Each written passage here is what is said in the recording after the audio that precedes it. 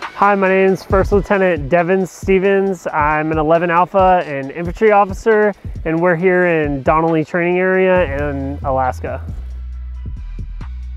So this exercise is called Arctic Warrior 21. It's a brigade exercise for 425 Infantry Brigade.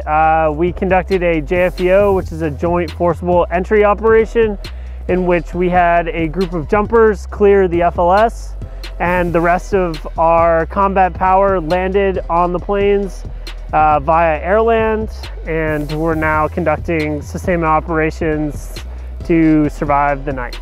I would guess right now it's probably -20.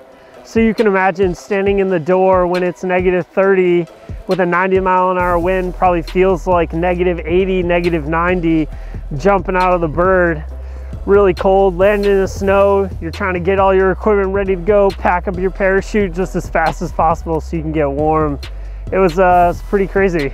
So up here in Alaska, we have what's called Akio tents, which you can see behind me. Akio tents are 10-man squad tents.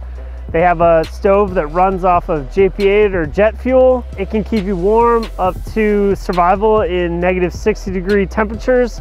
So right now you see behind me people cutting away branches so that they can lay it down, as give them a layer against the snow right here, and that way they can be warmer inside the tent. We'll definitely be nice and warm. The tents are survivable up to -60, so when it's -20, we'll probably have the tent around probably 60 something degrees, so we'll be nice and cozy tonight.